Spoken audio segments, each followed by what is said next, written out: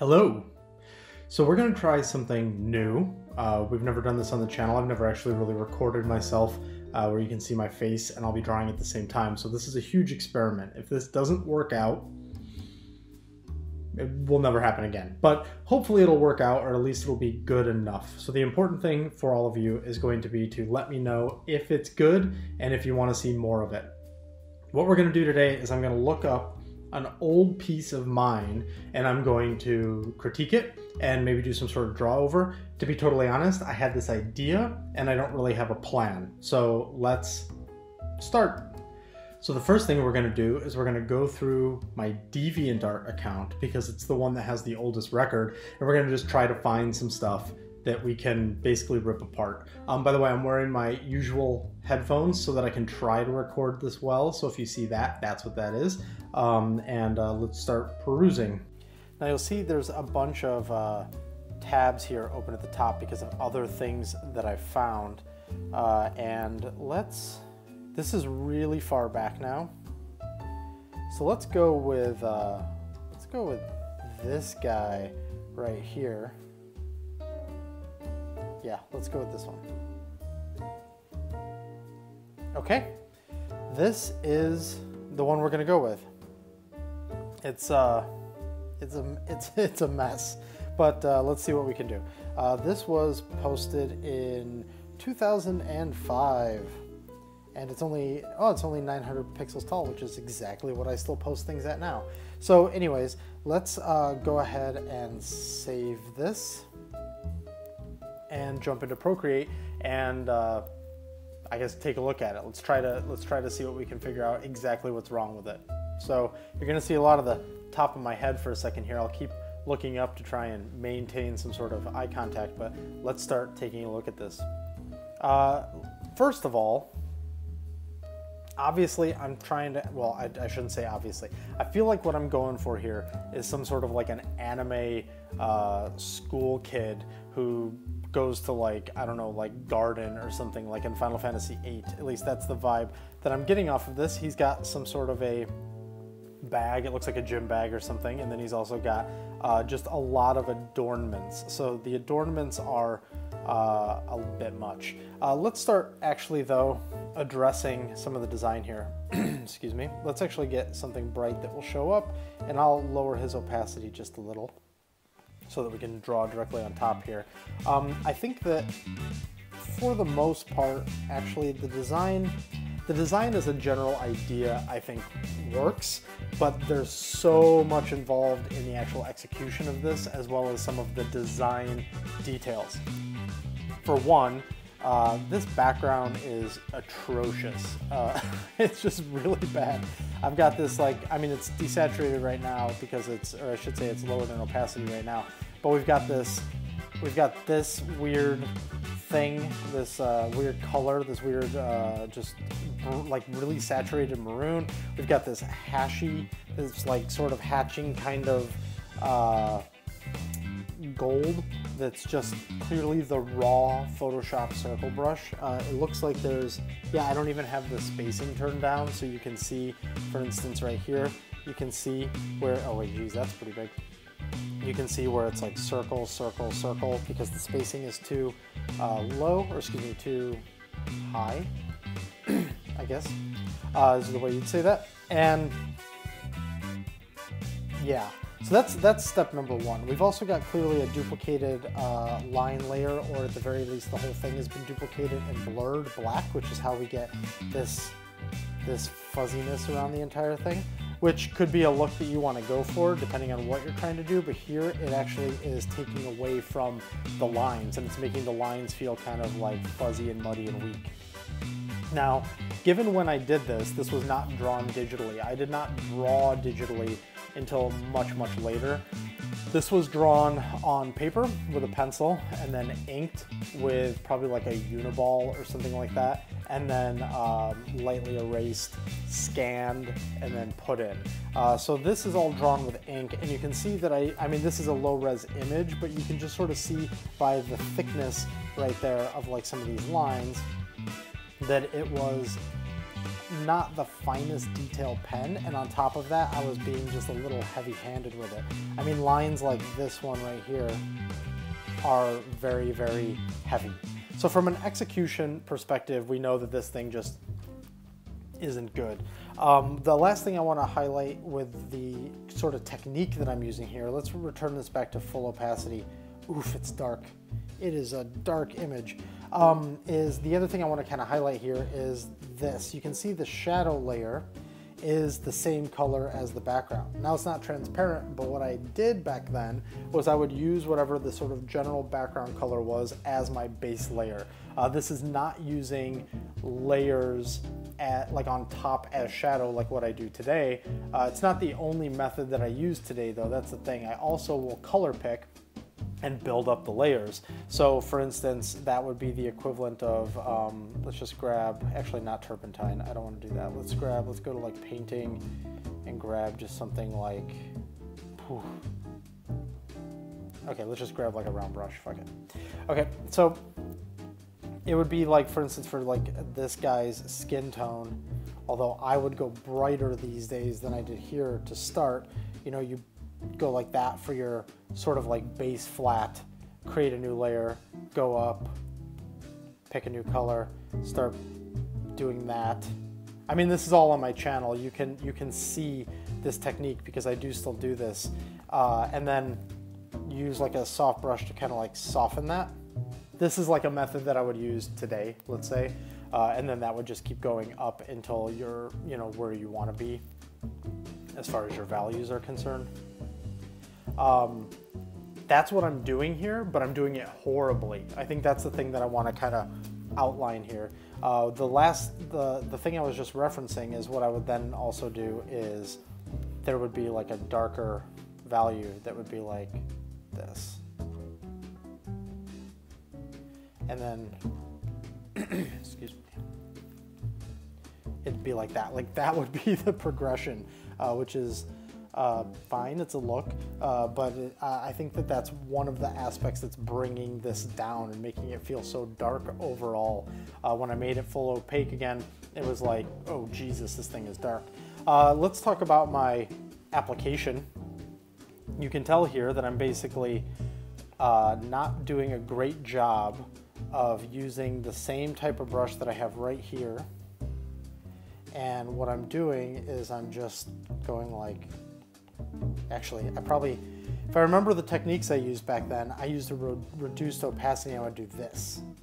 This is the kind of thing I would do, which is why we're getting all of these little brushy bits in there. There are examples of me using this technique and it's far worse than it is in what I just showed. I remember there's like a monkey kind of like beast fighter guy from a long time ago that was like, I mean, it was like this. It was so bad across the entire thing. In fact, I may have even gone then back the other way, and I was like, yeah, this is a look. This is digital art. It's not digital art. It's just, I mean, it is, but it's not exactly operating at too high of a level. And then I think on top of that, I may have just then like selected like a darker value and done like shadows that way or something like that. But the point is, that's kind of what we've got going on here.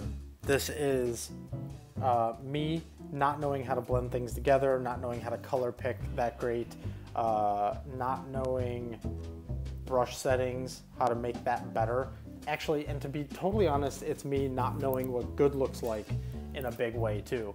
A big thing of getting better at art and knowing whether or not you can do professional art is knowing what's out there, where you stand, and kind of like where you should be in the mix of all of that. It's quite, it's the hardest thing, I think. I think that all the technique and stuff, you can learn that over time. You can work with people, you can look up tutorials, you can do all that kind of stuff. But that part where you're actually saying like, how good am I? How good is everyone else? Am I as good as them? Am I good enough to be around these other artists? And by be around, obviously you're good enough to be around. I mean good enough to like compete and get work and all of those types of things.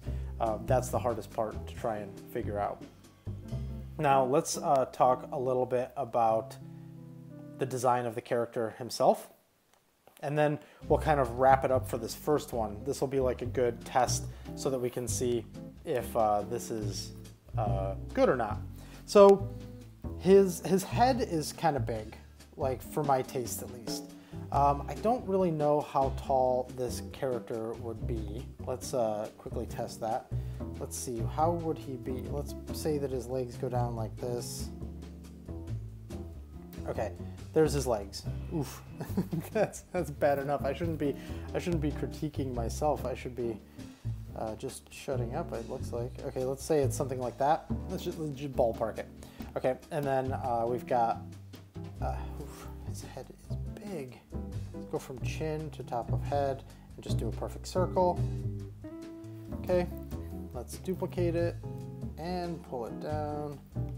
Watch, he's gonna be like exactly the right head height. He just feels, and by the way, I wouldn't say, you don't have to do this type of a head check like every time you ever do a character. You will if you have to do like model sheets or something like that. This is just more of a fun way to check like what's the status of my character. Okay, so he's like 6 heads tall, so maybe I just made him really weirdly proportioned, but I just feel like that head is too big. But anyways, let's talk more about the design and actually what some of the issues are with the illustration and the design.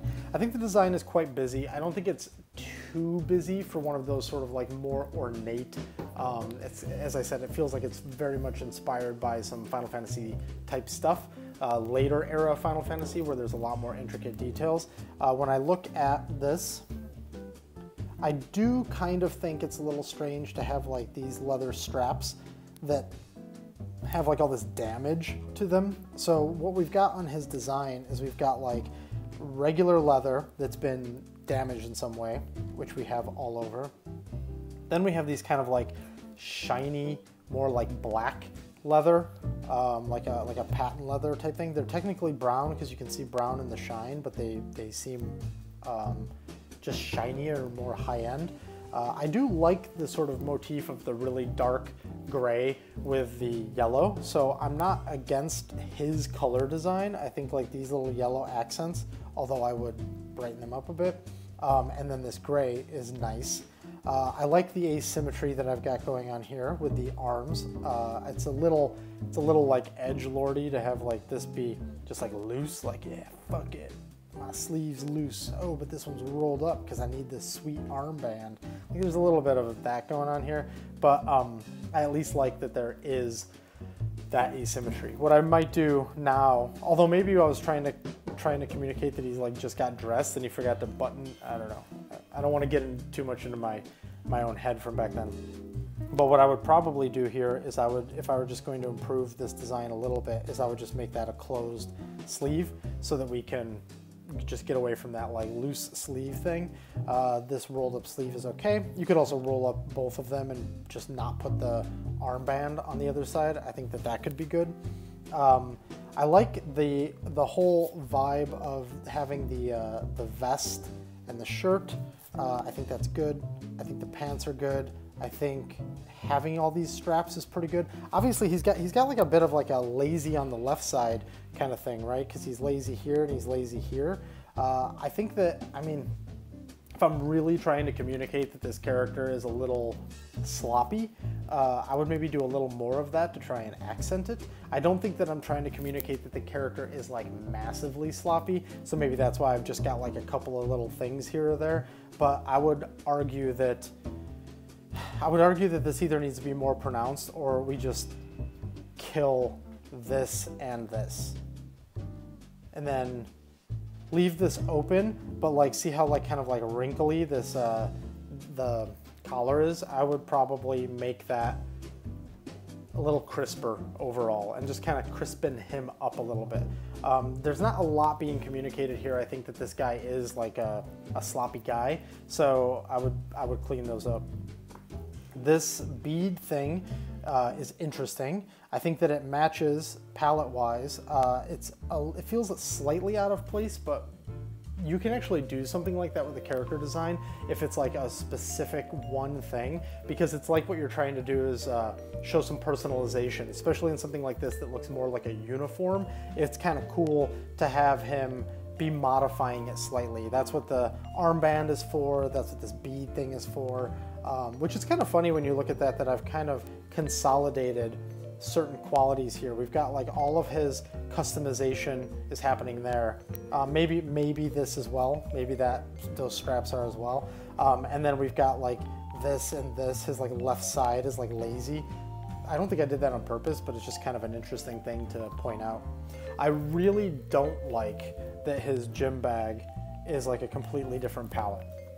The only way that would make sense is if you had established through story or whatever that he plays for this team or he's part of a thing or whatever, and that bag is from that, and then this outfit is what he had to change into or whatever, because then you at least have some connection. Now, that doesn't mean that people's gym bags match themselves, but when we're crafting a world like this, unless we're actually thoroughly establishing that kind of randomness like we have in real life, like these shoes from there, this bag from there, etc., unless we're actually focusing on that and really illustrating that for the viewers, this just feels really weird and out of place. In fact, it feels so specific because it's this red and white that it feels like we're trying to tell the viewer something. So what I would do is, instead of making it like match his outfit, I would just make it something that goes like gets killed as far as importance goes. So it would be like just black or brown, some sort of a neutral color. You could probably even go for something that's not necessarily a neutral color, as long as it is just like all one color and it feels like it's insignificant. It could go white though. So yeah, I would try to just de-emphasize that bag. And I mean, I was probably just feeling this pose for some reason back then, so I wouldn't even necessarily say that the bag is useful. I don't know that we're saying much other than he just came from the gym, he plays sports. I don't actually know what we're trying to do. That's kind of what I was talking about before, something that I do and have always done is like I'll just draw like characters and sometimes create like a lineup and there's no ultimate purpose for it, but I just did. Okay. So let's now talk about the last bit of this. There's one aspect more that I want to talk about, and then we'll wrap it up. Clearly, there's anatomical things that we could talk about. So I'm not going to really go into that. I definitely feel like that arm gets a little short there. This thumb is whack. So there's things like that I think that we could go. We could even go. There's definitely some facial anatomy stuff here that I think is a problem. This eye should be pulled back, this nose, something like that.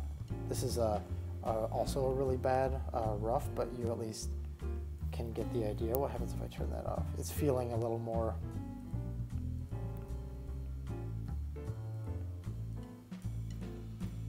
Yeah, that feels a little bit more like a head. And then if you were to kind of outline this just as it is, I think it starts feeling that ear is so small.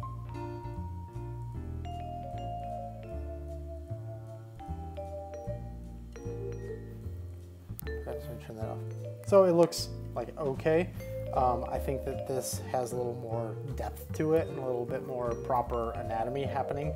But anyways, the anatomy in that head is part of the problem, but I think the bigger problem is actually the overall posing and what the character is doing like with us, which is right now nothing.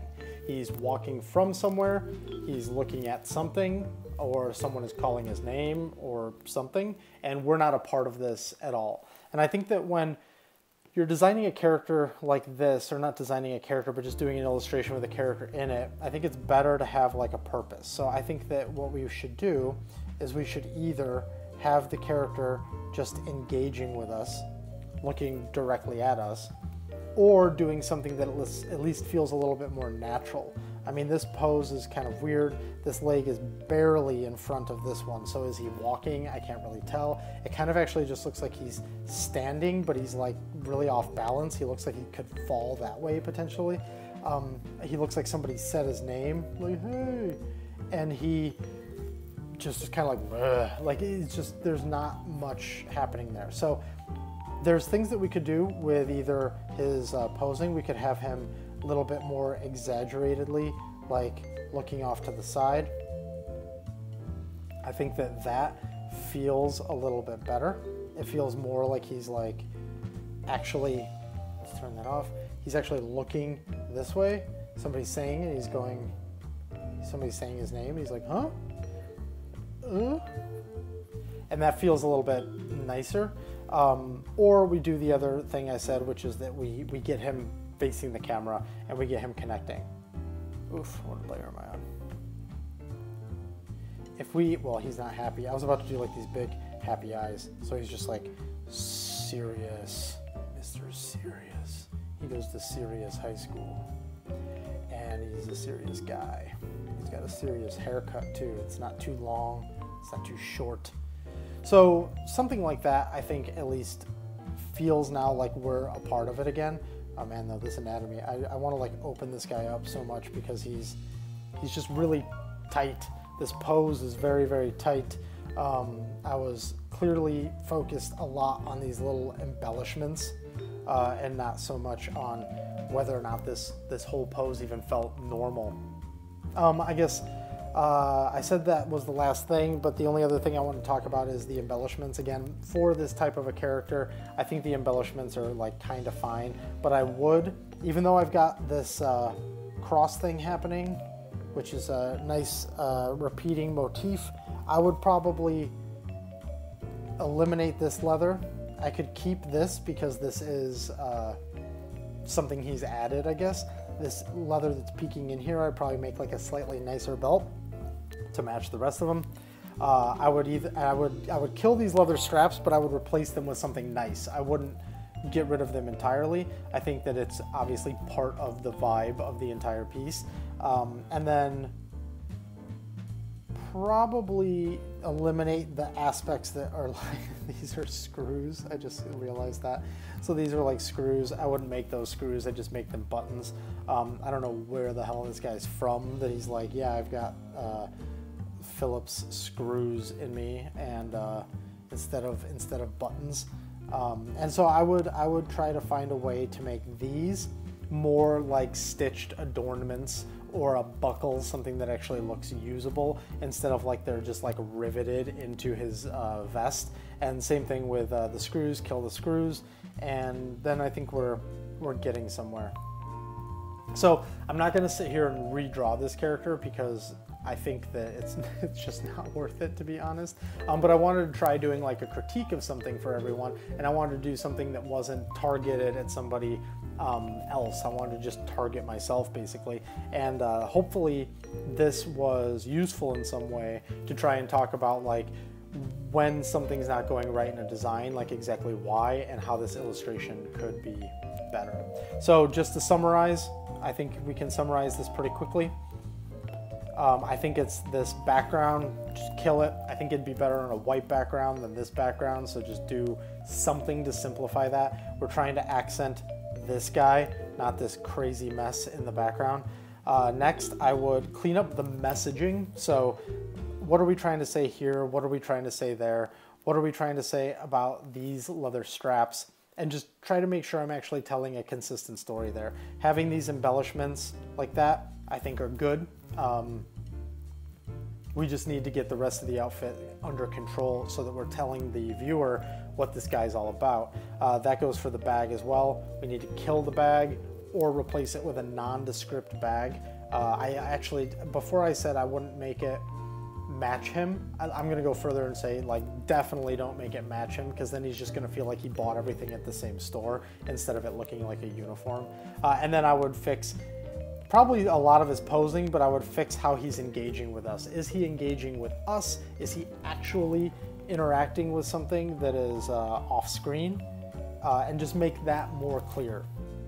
So I hope that was helpful. I hope that that provided something interesting. I'll go ahead and post this, and if you all dig it, then I'll do more like this. And then maybe as time goes on, if it becomes more of a thing, I'll critique other people's stuff as well, as long as they're willing to go through that. So thanks for watching, and I'll see you on the next one.